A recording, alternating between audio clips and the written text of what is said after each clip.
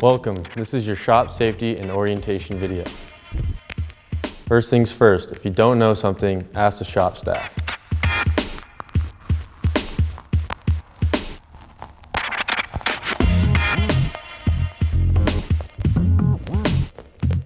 We're going to be covering shop security and access. No one is allowed in the shop without proper training, and only authorized individuals are allowed to use the equipment.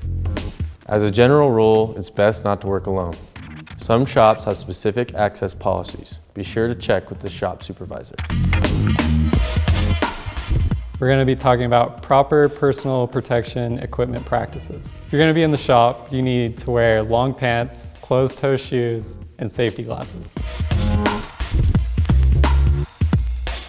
Use some common sense in the shop. Loose items are dangerous. No lanyards, no loose jewelry. Please no headphones, loose clothing, anything that can get caught in the machines. And please pull your hair back.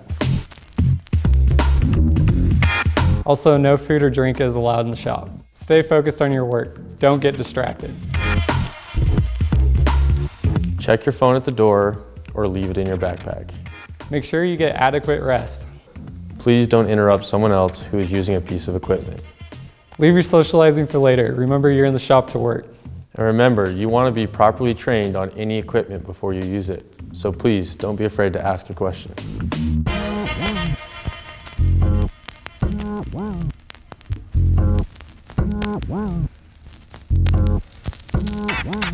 If you find a piece of equipment is not working properly, unplug or disconnect the piece of equipment and notify a shop supervisor immediately. Don't modify equipment. And as a general rule, housekeeping. I'm not your mother, so make sure you keep your area clean. Next, emergency procedures. Be familiar with emergency stops on all equipment. Know where the emergency exits are located. In the event of a small fire, if you've been trained to use a fire extinguisher, extinguish the fire.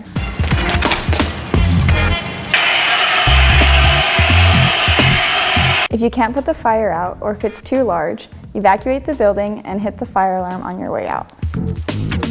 In the event of an evacuation, if it's safe to do so, turn off equipment, grab your belongings, and calmly exit the building. Proceed to your assigned evacuation assembly point. If you don't know where that is, ask your shop supervisor.